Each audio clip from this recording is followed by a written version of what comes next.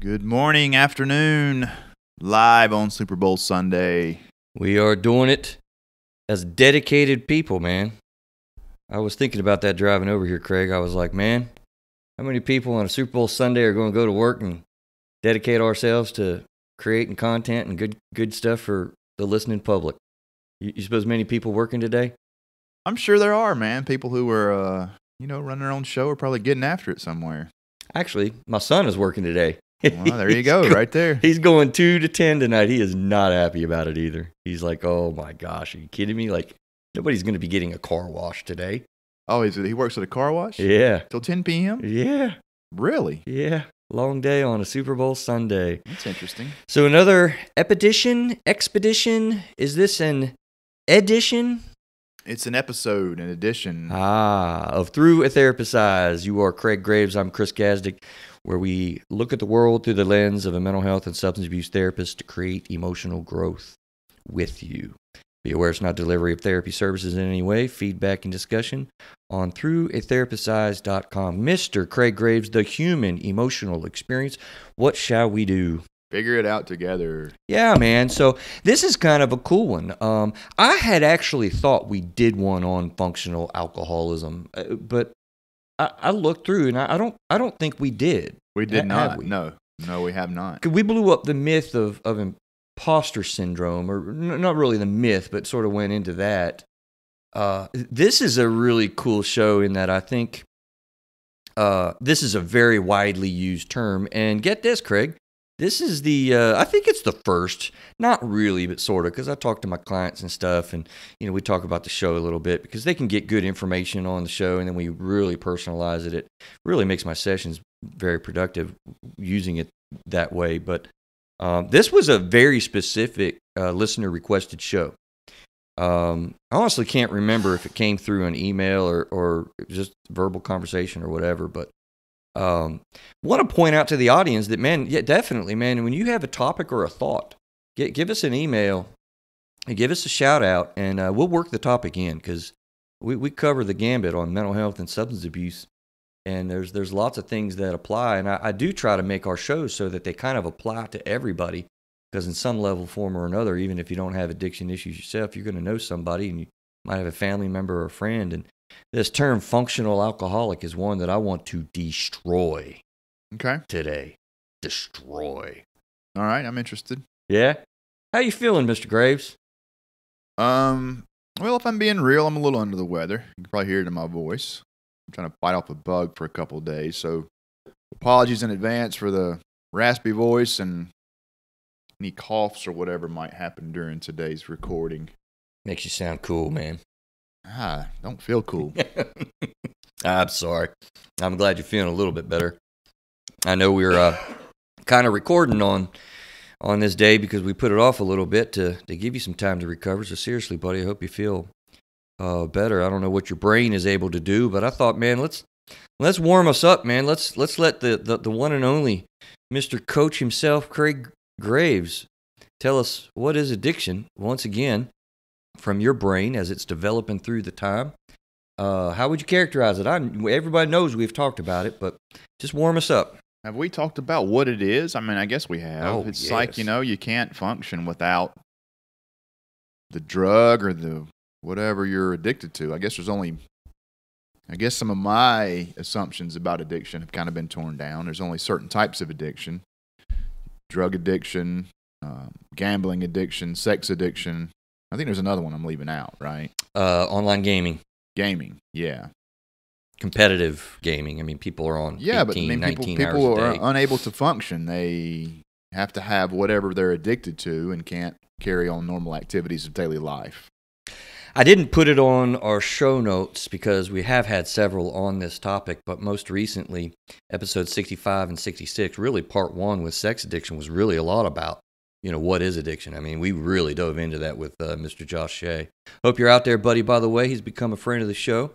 And then episode 64, addiction and family dynamics. But along the lines of what you were just saying, Craig, we really need to point out Dr. Weigel's shows, wherever that was. Just scroll down, you'll find them. Social media and addiction. Gaming, yeah, gaming addiction. Yeah. So we've definitely covered it, and it has, Craig. It's been a little bit of an enjoyable experience seeing your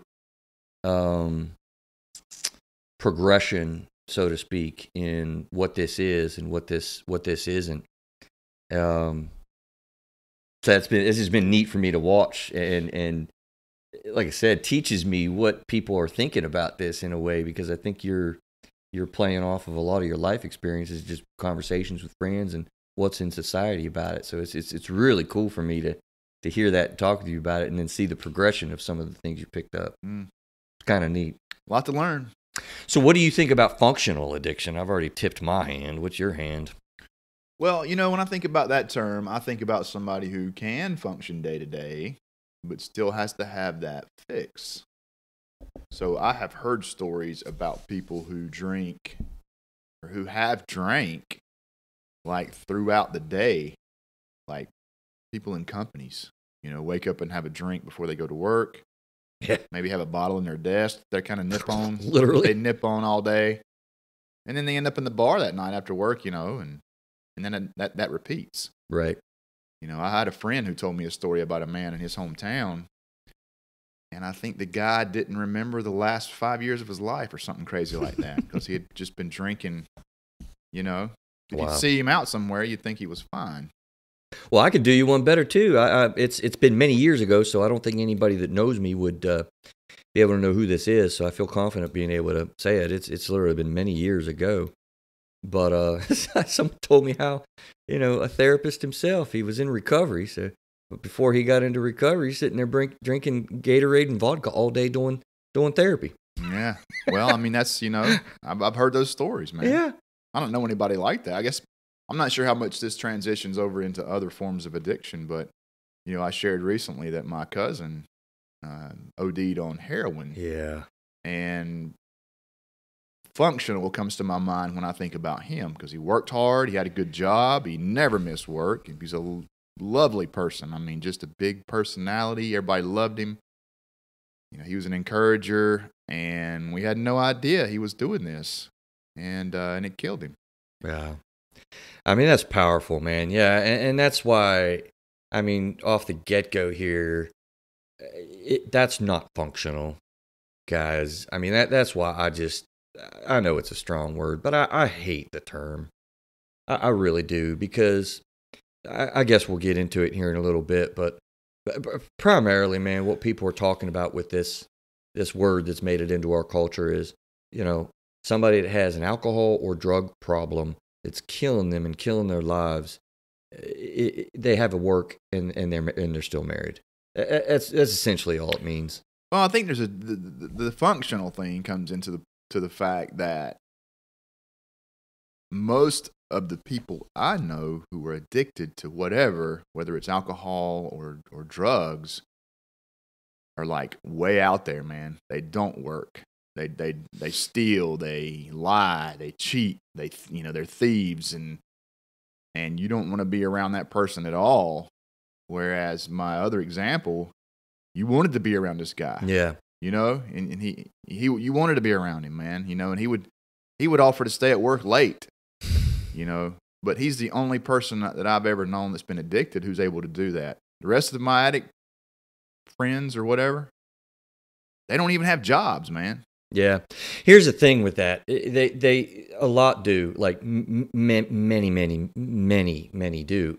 The thing of it is the nature of progression that we see with addiction. It starts out very, very mild. It is not very observable. I mean, minuscule. If you know what you're looking for, you can catch it very early on.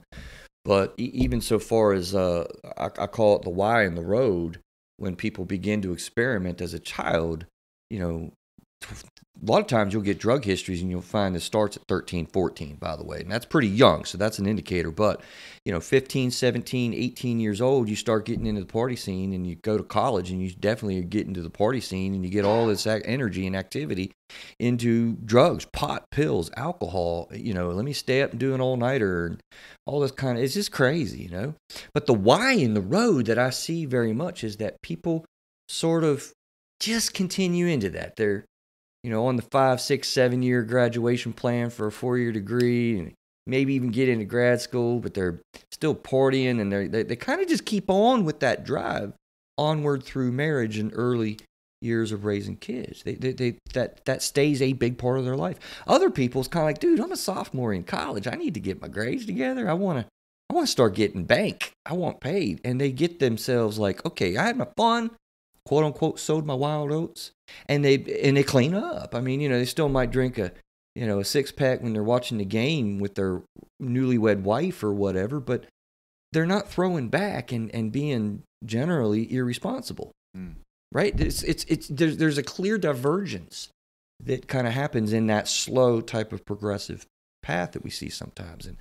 And then when you're young and on that bad path, I mean, you're still married, and you still have a job, and you're raising your kids, and you kind of look like you're living life. And that's where the functional alcoholism kind of resides. And they seem kind of cool and fun and friendly and responsible, and they're raising kids, but behind closed doors, you'd never know it.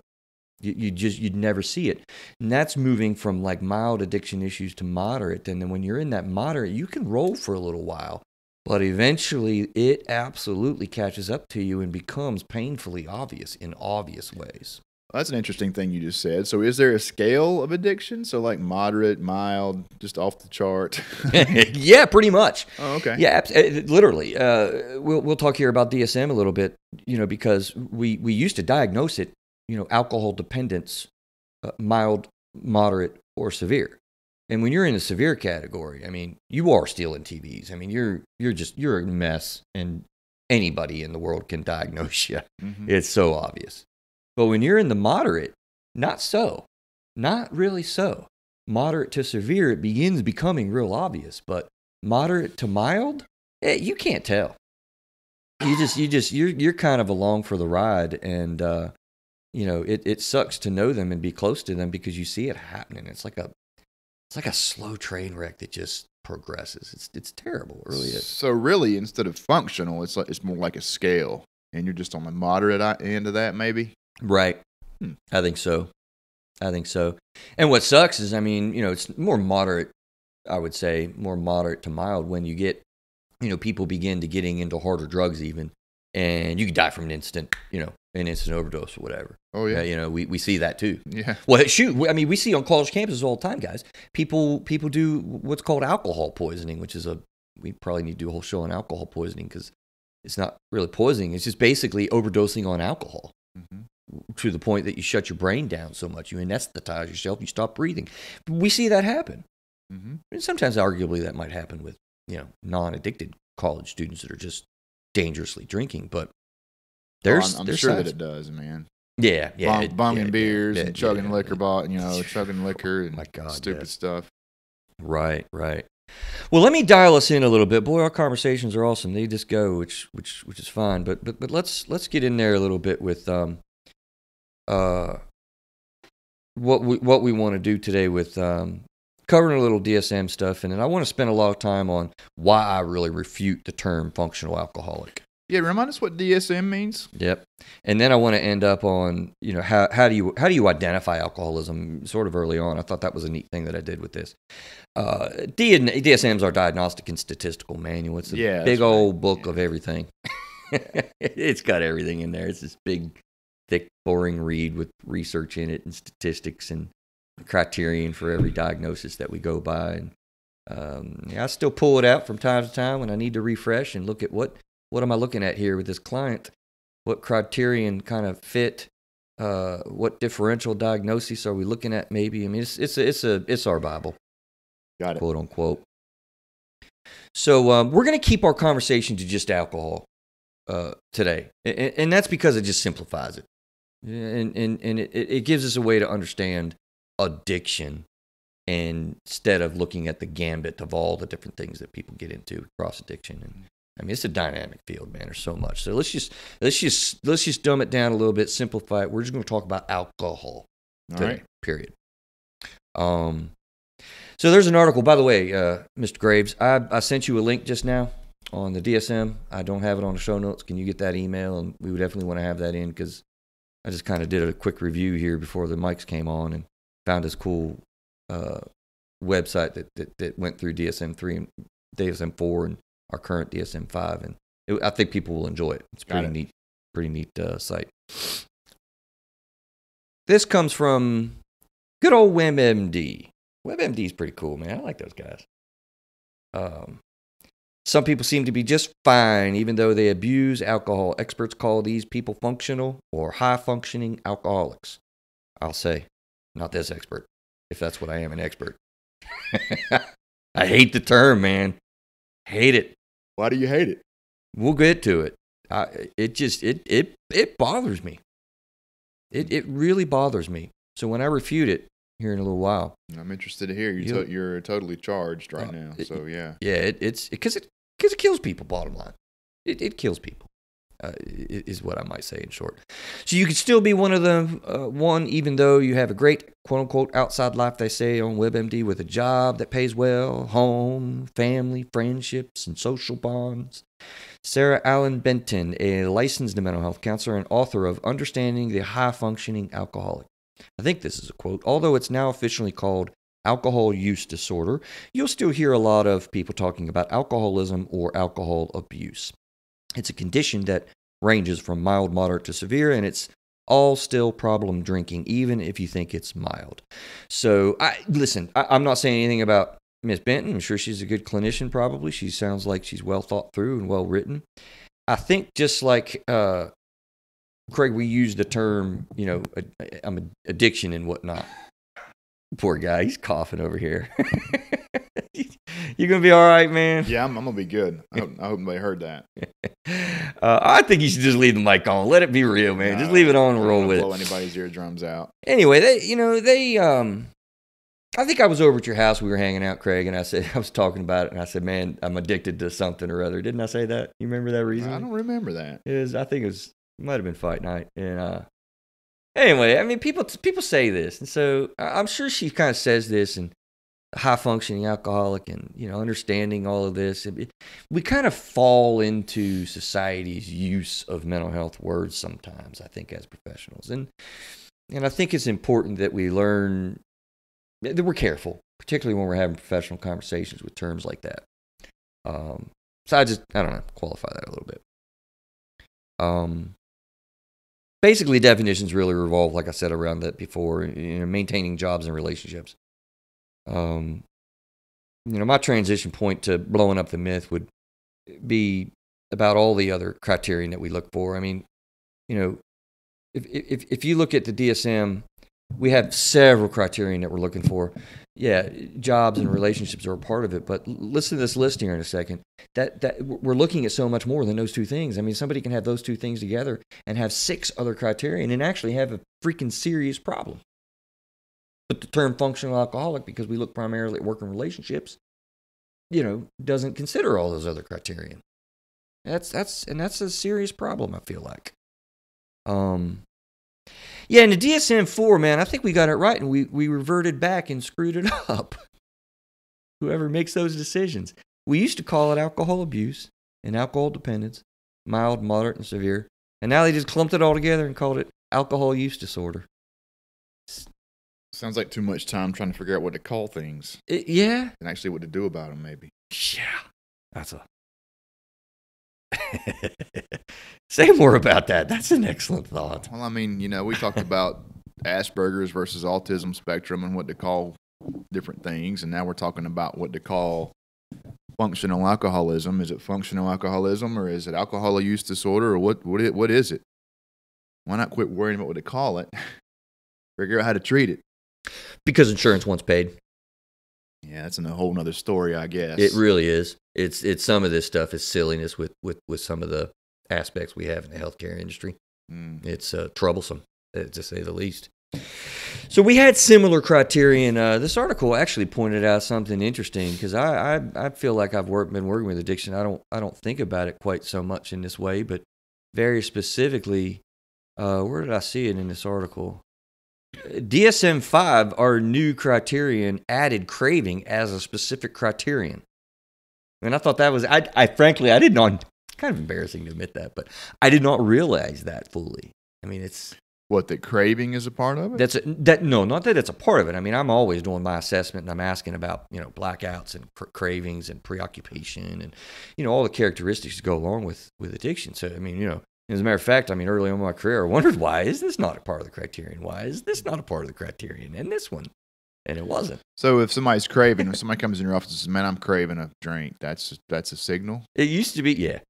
It used to be, well, they don't usually recognize it as that.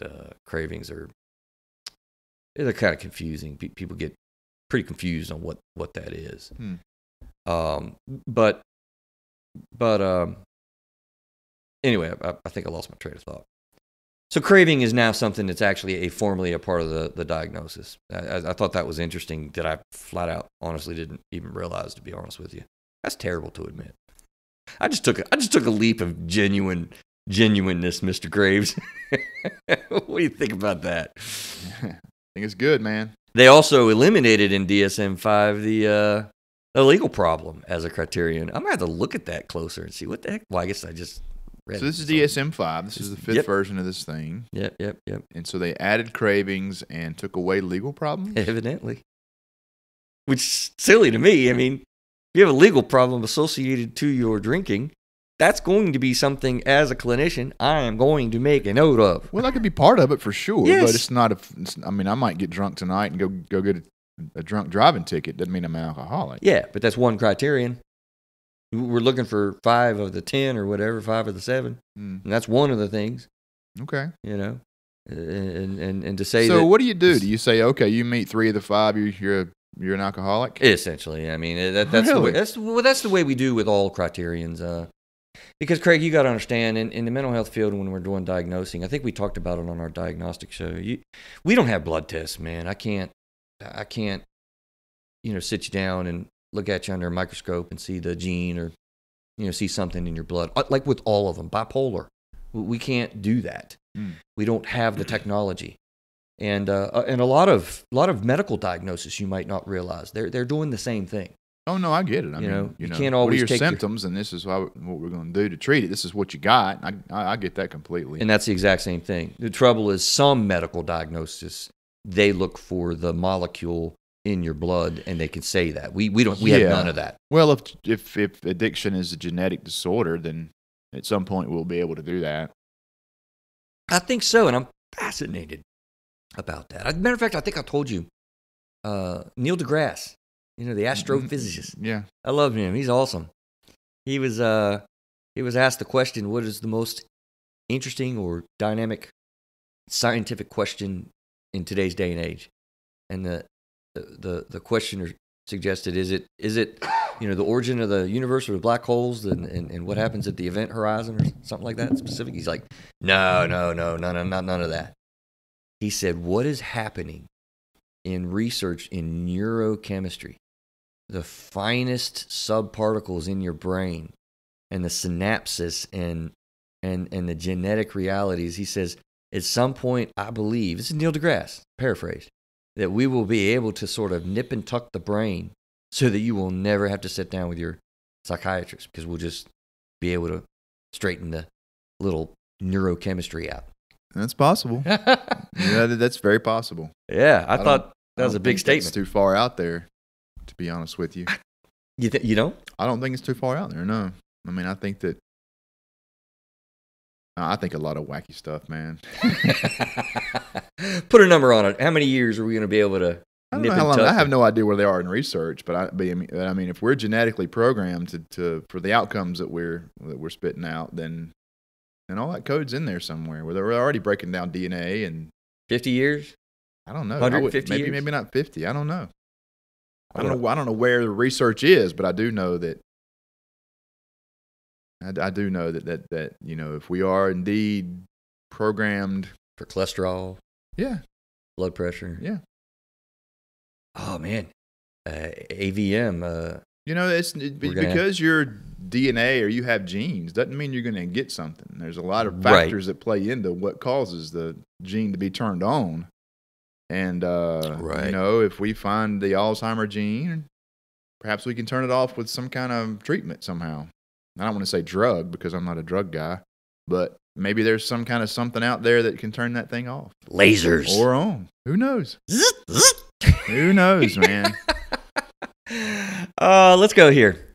DSM-5. This is what I guess they're kind of listing here in this article. It's not scholarly. It's just off of. Well, it's pretty cool. It's a NIH government.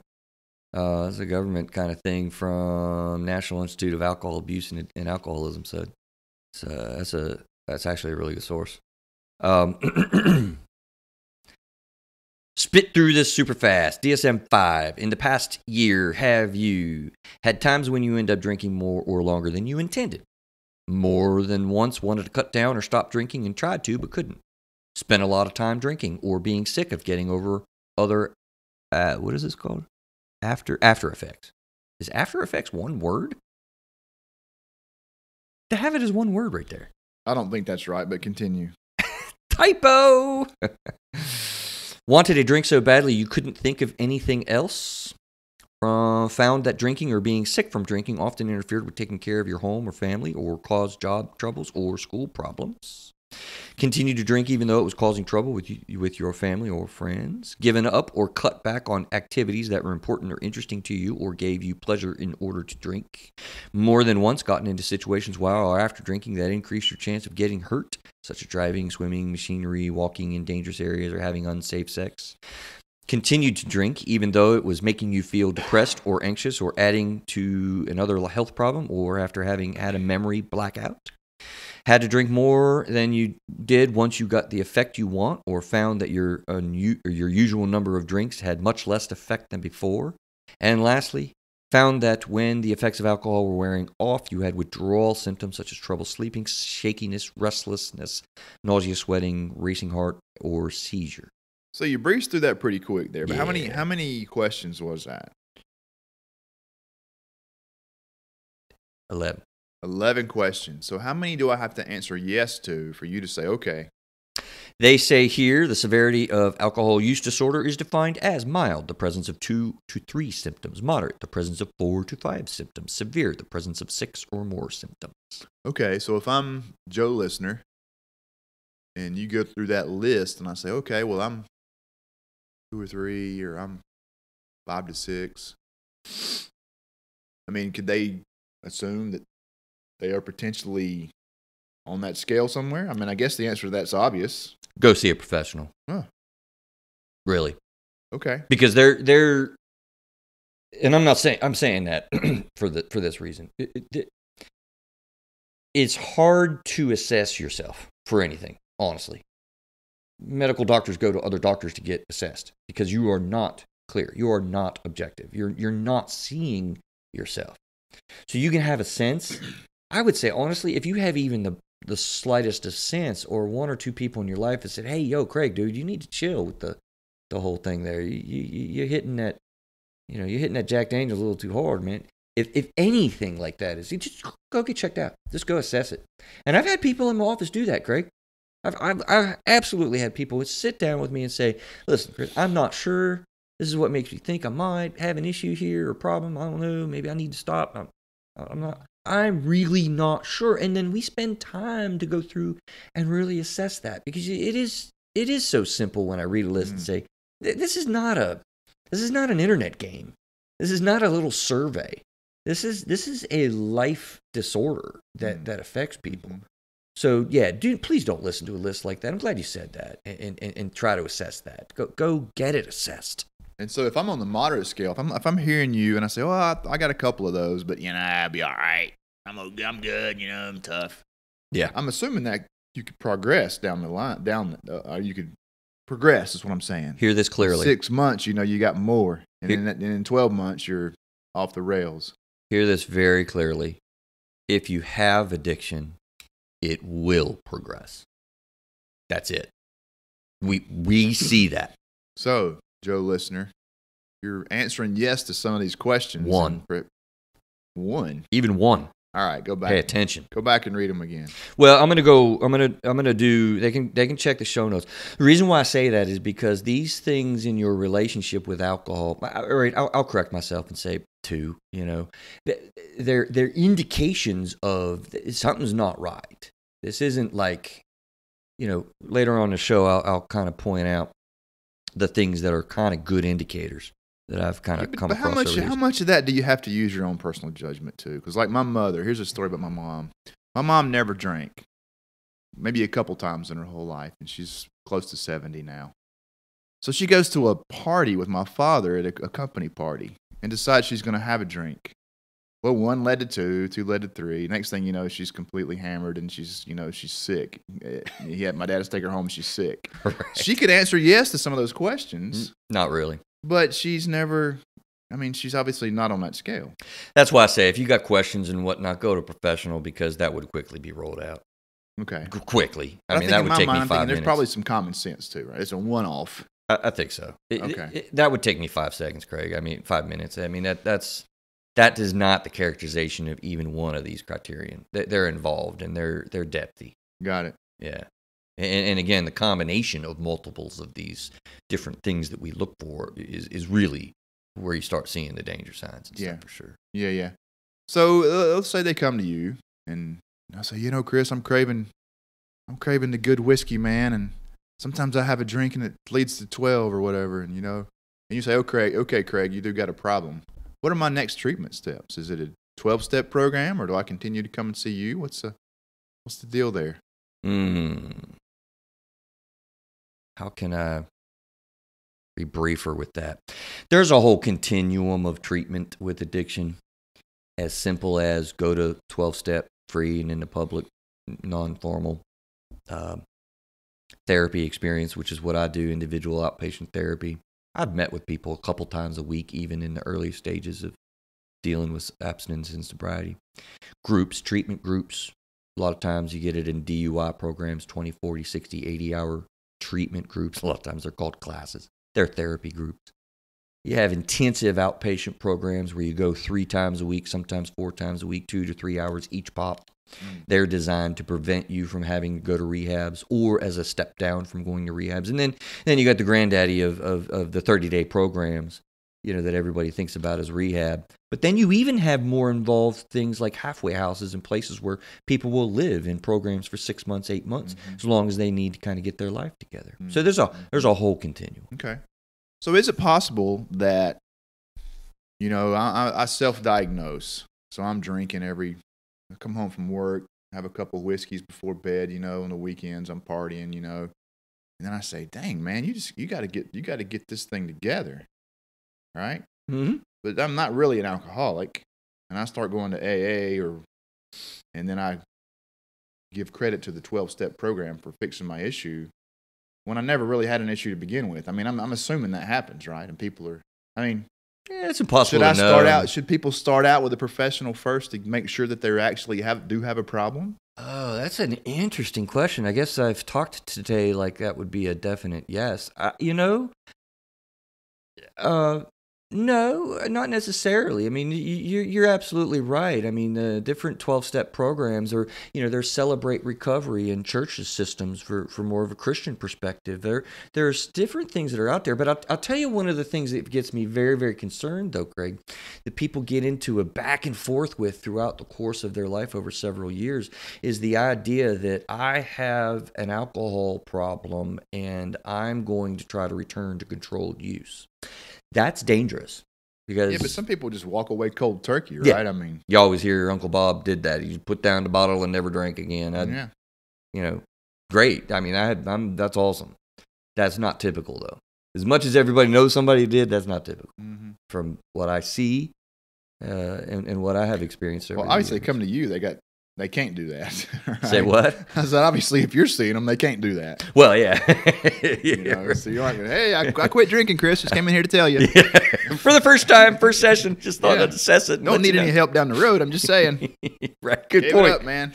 Good point. I guess I wouldn't see a lot of that. How about we take a quick break and let's talk about why I refute and hate the term functional alcoholic, and then a lot of the quick little identifiers that I've kind of had in my mind over the years that I've seen with people. All right, what are we doing through the break, man? Let's highlight Metrolina Psychotherapy Associates, the sponsoring agency of Through a Therapist's Eyes. They're in Mount Holly now. Phone number 461-8253 for outpatient mental health services. And the Through a Therapist's Eyes website, Craig, what you got on that? ThroughATherapist'sEyes.com. There is a link on there, a little graphic image you can click on that will take you to a company that sells 126 high-quality health supplements. Everything from hormone creams to CBD oils to nutritional supplements to sleep aids. Lots of great stuff out there on that website. Make sure you go to our site first, though, ThroughATherapist'sEyes.com, and click on the graphic. I hate the term functional alcoholic. Let's destroy it. Cool with that? He looked at me like, Chris, I don't know what to do with that, man. Are you sharp today, man? Got nothing. Got nothing for you. That was funny. That's why we need to be on a camera, Mr. Graves. So, I need to lose weight before we get on the camera on the YouTube thing. Not do I have or been able to keep relationships, but rather what is the effect on the person really related to specifically my relationship with alcohol? Do I have or have I been able to keep relationships? This is something that people think about. Same thing with the work. You know, you really got to look at your relationship with alcohol, not your relationships with people. I mean, it's just you. It's in your head. It's in your heart. It's in your life and how you're operational in your life inside of you. Alcohol is ripping apart. It's destroying. Shame and guilt and all sorts of terrible internal. It's such a battle. I mean, you can keep a marriage and a relationship going, but the level of deceit and distrust, and you know that it's there, and your spouse generally does too, but you can stay married. But man, I mean, you're hiding alcohol in the barn out back. Like, that's not a relationship. You might be able to stay married. That's not functional. Drives me nuts. Well, I mean, I think that makes me think that's not a real relationship, right? I mean, you're using the term "staying married," yeah, but I'm not really loving my wife or my husband or my kids like I should be because I'm consumed with this addiction to alcohol that I have. But your neighbors would look at you and think, "Oh man, he's got a well-kept lawn and they probably do that anyway." You know, do what? They probably do that anyway. You know. When I was going through my separation and divorce, before we got separated, when we were having troubles in our marriage, alcohol was not a factor. But people would see us and they'd say, "Oh, you guys have such a beautiful family and everything like that." And we'd get home and close the door, man, and it was not nice, you know?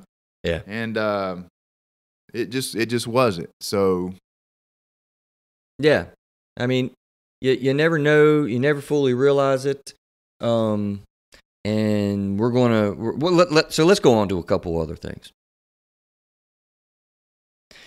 So for instance, rationalizations is another reason that, you know, I just want to refute the functional alcoholic term. You know, the rationalizations are something that's a big part of what people are struggling with.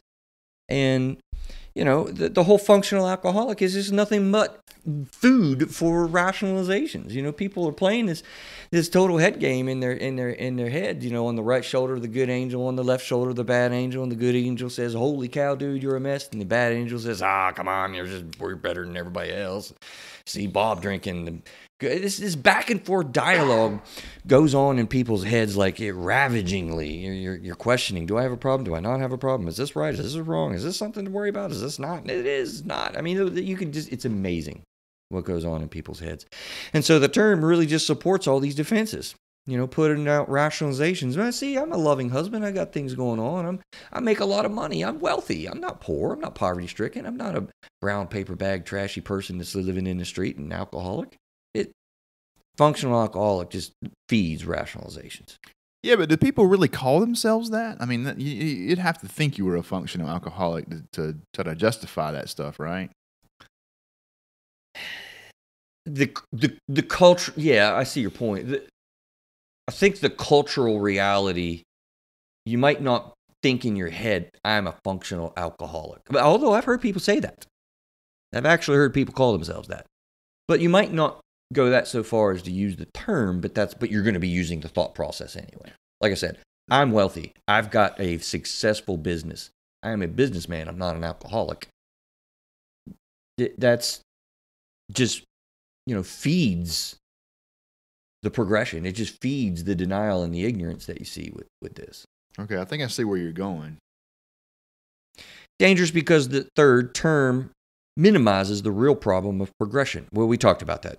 Early on, the problems are not these intense, but you still very much see several symptoms. Why wait until progression has really progressed? I think I hit that pretty good before, didn't I? D, family, right? They are really affected. What was the episode we just did? 64, man. Family is really torqued about all of this, and they don't know what it is and what it isn't. They just know something's not right with mommy. I don't know what's going on, but she don't seem right. She's this and that, whatever they see intimately, that's not functional. You still have the relationships and whatever, but big bold print, you have the no talk rule. I'm pretty sure we talked about that with the episode on family. You just learn not to bring it up. You're not going to talk to mommy about her drinking, because you learn very clearly that's a very bad thing to do because of the defensiveness and the fight and the turmoil that comes from that. So I just won't say anything. Yeah, that's a real thing too. My father drank on the weekends. My dad was not an alcoholic, and I could tell you a story about that too, to solidify why I can say that confidently. But he drank on the weekends, and I remember asking him one time if he would quit drinking. And it was not such a nice response. I never asked him that again. Ouch. You know? It's an ouch, yeah? Yeah, it was an ouch. I didn't ask him again. I mean, it was not a physical thing, but he said something back to me that made me think that I would not ask him that question. You know the message very clearly. Yeah. It's sometimes even just a look of death. Like, you don't touch that. No, okay. I'm just a kid. I don't know what. It's scary. Yeah. It's scary. So it's a very powerful reality. And again, that's not functional. That's not functional. That's destructive. It's a horror show when it happens, particularly if it happens over and over again multiple times. You might be so bad, dad's drinking might be so bad, you brave it 5-7 times. And every single time you've learned, it's not so uncertain terms. Don't do it. Performance. How about that, right? So you keep the job. The term functional alcoholism, I hate the term because it doesn't count into effect the effectiveness of performance. I mean, if you got somebody that's drinking, coming to work hungover, they may not be busted for a blood alcohol level, although a lot of times they are. It's why I don't understand the legal problem not being a part of the criterion anymore. That's nonsense completely. You could be so much more functional if you're on your peak performance. You might be a business owner and, drinking most through the day and nobody would know, but man, you could have been making so many more sales calls. Mm-hmm. Your productivity can increase dramatically when you're feeling better. Yeah. Mickey Mantle was a famous baseball player, New York Yankees. Yeah. And, functional alcoholic, I guess, since you hate the term, maybe I should call him something else. But Mantle drank a lot. And he would go out after the game and get completely hammered. Babe Ruth, too. Be throwing up in the dugout the next day before the next game started. He'd hit a home run the bases, and throw up in the dugout when he got back. And people say, man, if he wouldn't have been drinking so much, he could have. Who knows what kind of ball player he could have been, man. He was already he's already a legend. Yeah. And if he would have been sober, God knows what he could have done. That's your baseball history. You like baseball? That's my baseball. Yeah, that's my baseball example. But yeah, man. You like baseball, so you would know the inside story of that. The term. Why do I hate the term functional alcoholism? The term supports the denial system. I'm not going to spend a lot of time on denial. We've talked about it on past shows. You remember the count the F's thing? You remember that sheet I did you? Yeah. Yeah, it's an awesome thing. It's an awesome way to show the inability to see what's going on. So, but, the functional alcoholic term, I mean, it just absolutely perpetuates the fact that you just can't see the F's on the page, and it blocks people from gaining insight, horribly so. Mm-hmm. I know if you listen to this show and you hadn't listened to the other ones, count the F's thing is going to sound weird. Go back to the episode, you'll see what that is. In Addiction Talk, they speak of the yets. All right, the yets. This hasn't happened yet. the story of one young man that I met in West Virginia needs to be told, because I was a green clinician knowing very little. And part of our training, I went to these 12-step meetings to learn the program and stuff. And one particular dude stuck out in my brain, man. Craig, he was this cool baseball cap wearing mountaineer dude. A really fun-loving, nice fella. And he liked to smile, it seemed like. I saw him in the meeting several times because I went weekly for my whole school semester. And he was only 19 years old. And he was full-blown alcoholic in his own identification, fully engaged in the 12-step program. And he just laughed a little bit. I was talking to him one day. He's like, man, Chris, I haven't experienced half the things he's experienced. And thankfully, I've gotten into recovery a hell of a lot earlier than they ever did. And I'm never going to have to experience those things, as God granted I walk another day sober. He's like, I got a lot of yets. A lot of yets. And I thought, man, that's a cool way of thinking about it. Mm-hmm. This dude was able to really recognize this and get sober so early in life. It was just awesome, man. So be aware, there's, you might have a lot of things that hadn't happened to you yet in your relationship with alcohol and drugs, but it just hadn't happened yet. Mm-hmm. But keep drinking, it will, more than likely. Mm. If you have addiction. If you don't, different story. Bottom line, there's just so much more to look at than, are you employed and am I still married? That's just not enough to really determine what's going on in my relationship with alcohol.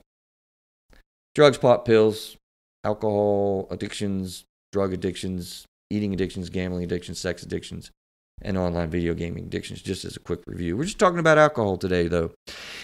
I think that I hear what you're saying about the term, and I understand why you don't like it. I'm not trying to change your thinking, but for me, that term maybe is putting somebody on the scale. Here's a guy who is an alcoholic, but he's not the guy that's lying, cheating, robbing, stealing to support his habit. He's able to at least appear like to those around us that he's able to carry on his daily activities. I think you're right, and I don't know her. I have no idea. But Sarah Allen Benton, the licensed mental health counselor that was a part of that WebMD article or whatever, I'm almost positive that's where her brain is. I think you're right on. Yeah, there's no doubt about it. I just think it's unhelpful part of our cultural lingo that has been a part of our vernacular. I think we were poking fun at the system earlier about the terms. We argue over these terms.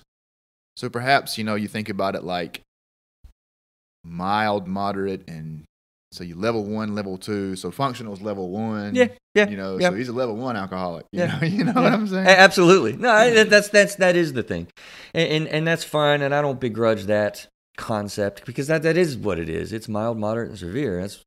I think we started out the show talking about, moderate to mild. You're going to be living life. You're going to be rocking and rolling and doing your thing.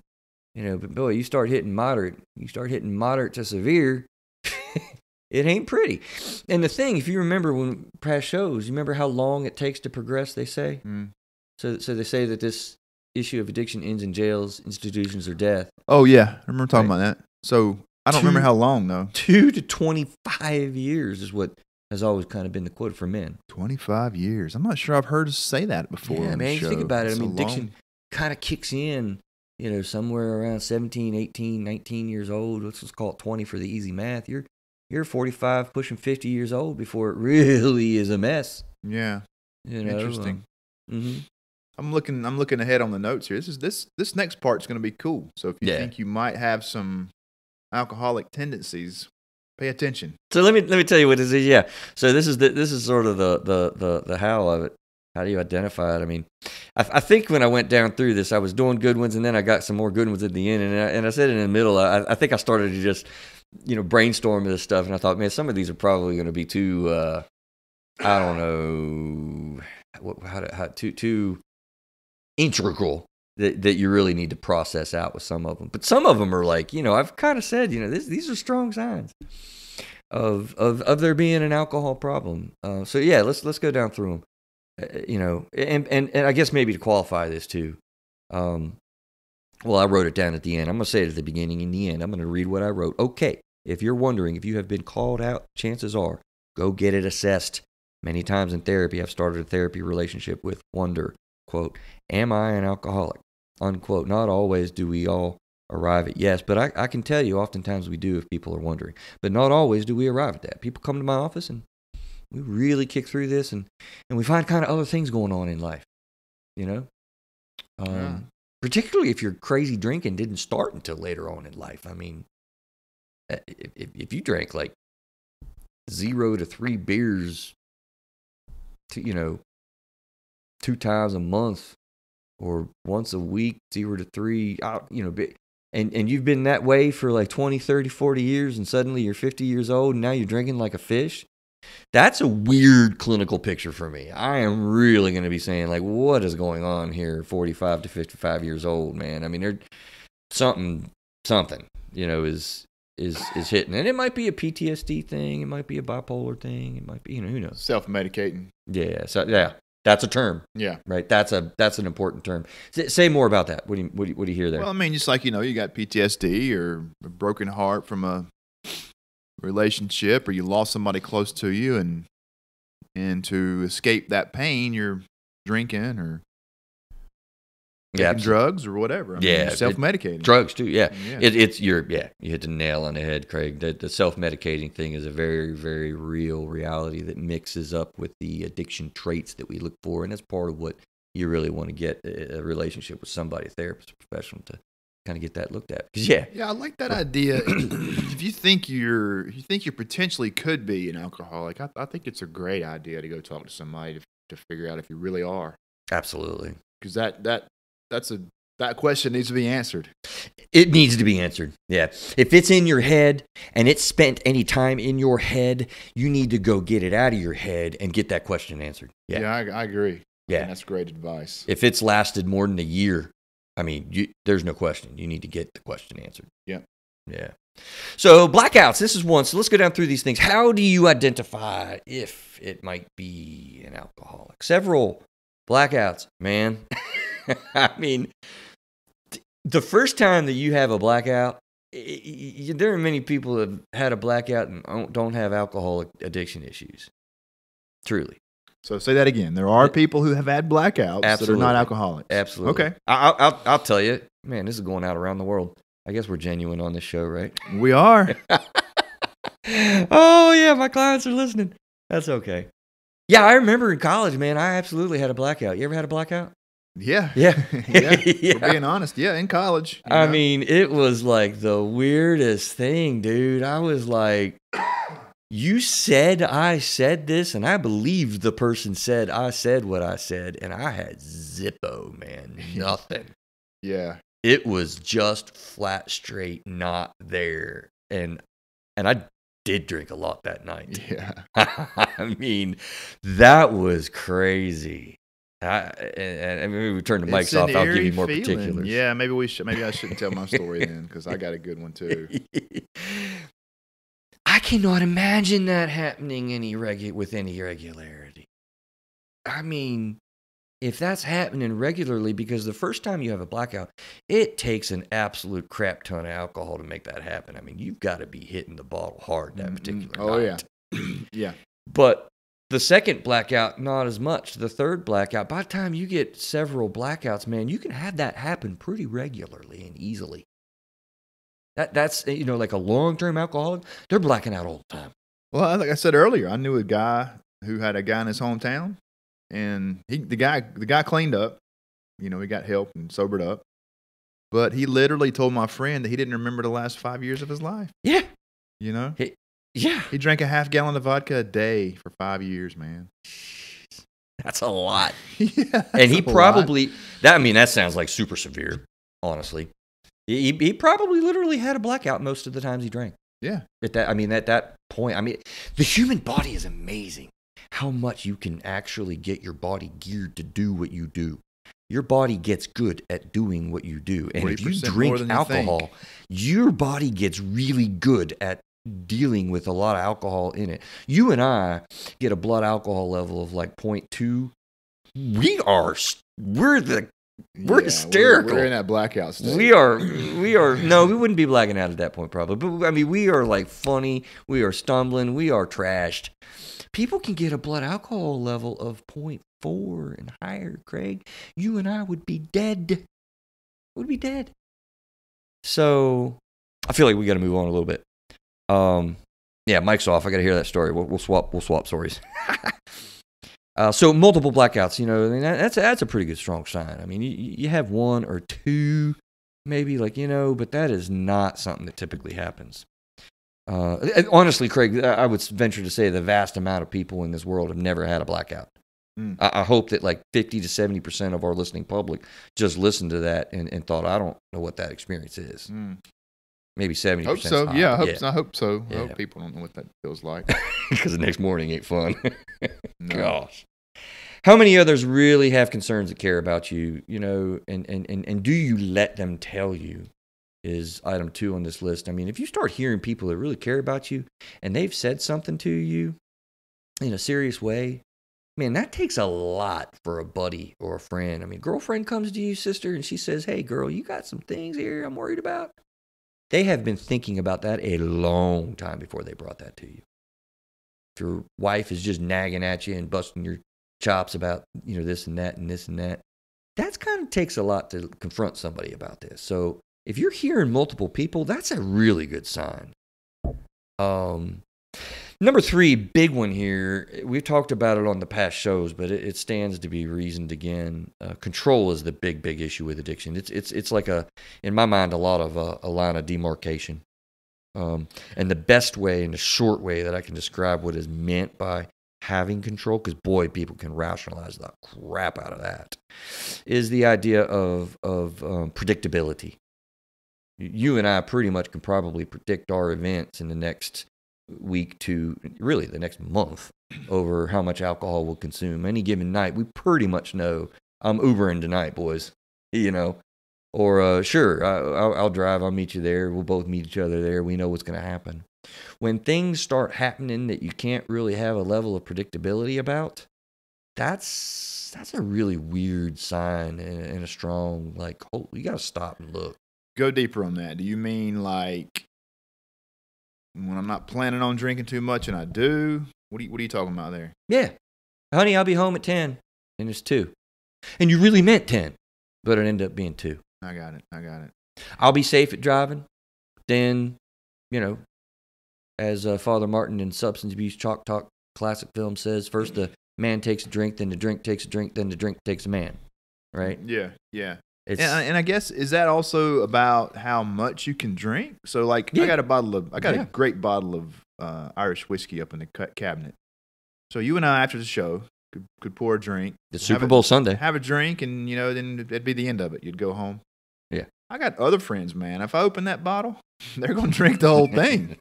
I might have my one drink, but they're going to keep going. They can't stop. So that's like an indicator? It can be. That's what control's about too? Yeah, I think so. I mean, now we're not talking about impulsive behavior either. So it doesn't mean that they are an alcoholic. I mean, that's why these things do get blurry. Well, people I used my mom as an example earlier. That was a one-off. Yeah. But I know guys, man, if they drink one, they're going to drink 12 or 15 or whatever it takes. Yeah. Yeah, and whatever. And it's a reoccurring thing. Yeah, it's a destructive relationship at best.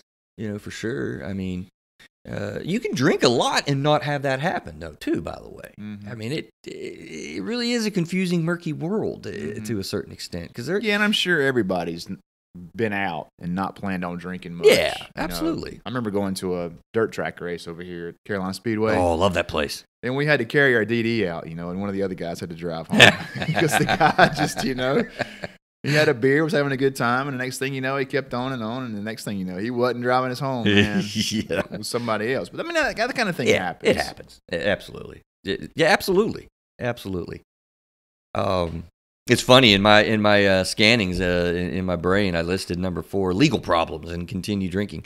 I think this is why I like I said, in the middle is I started listing things that are just symptomatic, not really the good simple pieces, but because what I intended by this section are like little things that pop in my brain when I see them with with people. But this is legal problems and continued drinking. I mentioned the why in the road, with young adulthood and what that looks like. Here's one that's actually kind of serious, though. What are we on? F, the 40-ounce joke. But it's a serious in consideration. You have no idea what I mean by the 40-ounce joke, do you? I saw that on there and was trying to figure it out, but I can't. Yeah. It's a dead ringer. If you're a 40-ounce beer drinker, 40 ounces, yeah. You probably have an alcohol problem. It's one of those, if you do this, you're a redneck thing. Or you're a broke-ass college student. One of the two. Even then, man, you think back in the college years, here's why that's actually a little bit of a serious indicator and stuff, too, because I don't know about you, but have you ever bought a 40-ouncer and tried to drink it? I probably have. It seems like I've had a 40-ounce Budweiser. Yeah. But back in the day when I was in college, we were all poor college students, and my brothers, man, they would just scrounge together enough change to buy a couple of 40 ounces. Yeah, well, I mean, if you're sharing I can't think of the beer there was a 40 ouncer that was the go-to 40 ouncer. Oh God! And I please cannot not Colt remember, 45, man. I hope man. one of my buddies is listening. I'm gonna have to ping somebody after the show's over because now I can't remember what that is. Colt 45, baby. But it wasn't an alcoholism thing; it was a money issue. Yeah, exactly. Back in those days. But if you think about it, you're probably sharing it with your buddies. I mean, here's your cup, here's my cup. We got the 40. That's great. Okay, we drink. If you're trying to drink a 40 ouncer, man, it is flat, hot, nasty by the time you're into the 40-ounce beer. Oh, yeah. You know what I'm saying? Yeah. It's nasty. I want to pop a fresh cap every time I'm having a beer because, I'm just not drinking it that fast to get to the good, it's not even cold anymore. Yeah, if I have a beer now, that's a big if because I don't drink hardly anything anymore. But that's the reason I do it. When I was in college, my motives were much different. Exactly. I mean, it's just sort of indicating of the rapid drinking. We have something called gulping in assessment when we're talking to people. They're drinking faster and they don't realize it. Like they don't even know it. Yeah. You and me sitting down at a bar and you've got your beer about 3/4 done, thinking of the next one, looking for the waitress, and I'm like a quarter way through. I mean, it's like, dang, man, you pounded it pretty hard there. Yeah. I mean, you don't know it. You just drink it. Yeah. So, and then the idea of the sheer amount, the volume, like, you're trying to get buzzed. A couple other things. We partied Thursday, Friday, and Saturday night in Cullowhee back when I was in school. And one of my buddies had a cheap wine party on a Thursday night, and he lived off campus in a little house. And we actually got 5-gallon barrels and had fires like we were winos. We were drinking Wild Irish Rose and Mad Dog 2020. Oh, God. Dude, nobody partied the next day. No. Because everybody was just so hungover, man. Yeah. But, the motives were much different. Exactly. Right? Now a nice glass of red wine with my steak is awesome. Yes, sir. Back in the day, man, Mad Dog 2020. Oh, God, I did Mad Dog. And mine was sometimes with the ice beers. You ever have the ice things? Oh, yeah, man. Yeah. Ice beers came out. What was the first ice beer? I don't know. I think I'm drawing blanks on this stuff now. I know, man. It's so long ago. It's fun. Yeah, I'm thinking ice beers. Wasn't it? Ice. Well, maybe that was it. Ice. Was it Ice House? Yeah. Well, it wasn't Ice House. No, it was Ice. Gosh, that's funny. I had to Google it. I don't know. Anyway. Anyway, it's we'll have to just rap back and forth about our college days. I know, right? Show. I know, right? Pattern of emotional coping with alcohol is one of the big things, and we mentioned before. Honestly, if you have a pattern of emotional coping and there's none of these other things going on, there's probably really a big life thing happening, and you're not really even maybe realizing it. You're just drinking, doing the self-medicating thing for sure. Being able to quit or self-proof. That's the thing. I mean, how many times have you asked yourself, that's actually seriously one that buzzes in my head, pun intended, right? How many times have you had the thought, man, I really need to get my crap together and I need to stop this. And you stopped for a period of time. I mean, that's fine. I don't begrudge that. But you got to ask yourself after you've done that 2 or 3 times, why am I really doing that? Why? What is in my head? What am I feeling? What am I sensing that causes me to stop? That speaks loudly in my clinician's brain when I'm sitting down with somebody trying to figure this out. Does this apply or not? Yeah. There's other couple things that are interesting, defensiveness and guilt. Honestly, guilt is a huge one. If you tell me, and you need to think about it for yourself, be honest with an assessor when they're asking you these questions. If you're guilty about it, like you shouldn't feel like your beer is 10 pounds in your hand, like trying to, oh God, I don't want them to see that I got. I mean, if you're drinking, 3 or 4 beers before you go out with your buddies, just so like, I just want to kind of get a head start. I don't really want them to know how much I'm drinking. Dude, there's weird feelings there that's inside you that really does speak loudly in my head when I'm trying to, like I said, assess this. Is this a supply or is this not? Has alcohol been a long friend in your life cycle? Over the course of your life, has alcohol really been the go-to thing? It's just something to think about. This last one is a really good a strong one in my mind, seriously, when I'm trying to figure this out with people. Hiding places. If you got original and creative hiding places for your bottle, dude, man, who is putting their bottle in a weird place so that people won't know they have that in the house?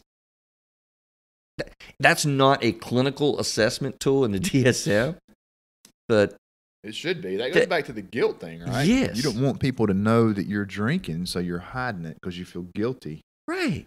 Yeah. And of course, if you're at work and you have your stash at work, you're hiding it. Dude, that's screaming to me as an assessing clinician. Yeah. And a lot of that type of stuff I may not even hear. If you're drinking at work, that's a big clue right there. Yeah. Yeah. Maybe that ought to be on your list. It probably should. Drinking at work. Yeah. Because, there's even people that work in wineries and stuff. They drink little sips and spit it out because they're like, if I'm sipping the samples and stuff, I'm doing this professionally. I'm spitting it out. Anyway, that's sort of a long and slam run on what are some things that pop in my brain about, hey, this is an indicator kind of thing. Okay, if you're wondering if you have been called out, chances are go get it assessed. Many times in therapy, I've started a therapy relationship with wonder. Quote, am I an alcoholic? Not always do we arrive at yes, but I can say that often we do. Before and after this little section of things that pop in my brain, I do want you to go get it formally assessed if this is in your head. I think that's great advice. I said that earlier, but I'll say it again. I think that's good advice to go get that question answered.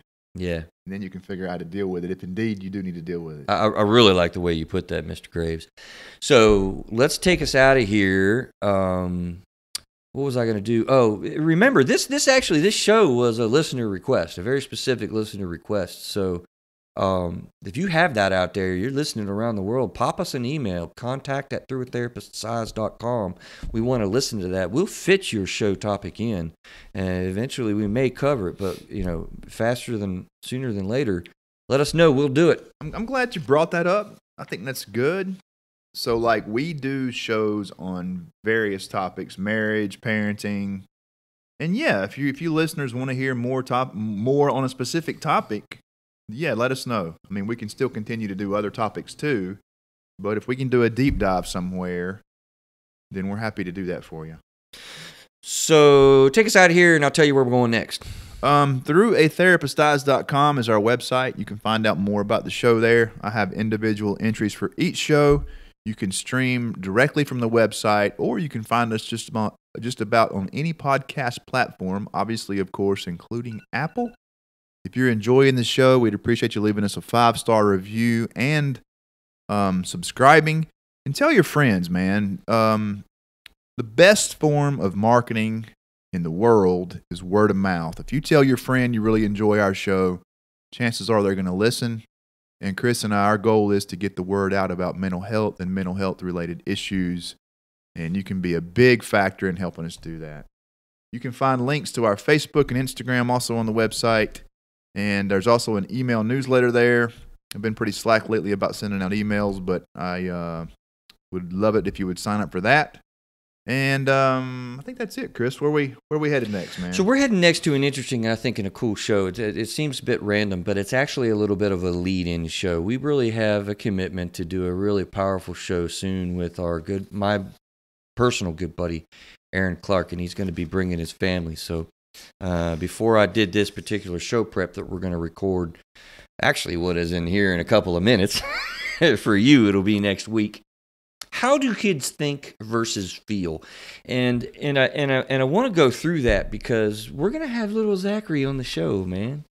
Little Zachary, Craig. He is Cody's little brother. So I knew he was coming. Yes. Yeah. It's oh man. I don't know. I'm obviously kind of tongue tied a little bit with it. So I thought a nice lead in show to that would be like let's get in the kid's brain and the kid's system. We haven't done a whole lot with kids and little guys, but a lot of our listeners have kids. So let's dive into how they manage emotions and feelings and how all that works. Sounds great.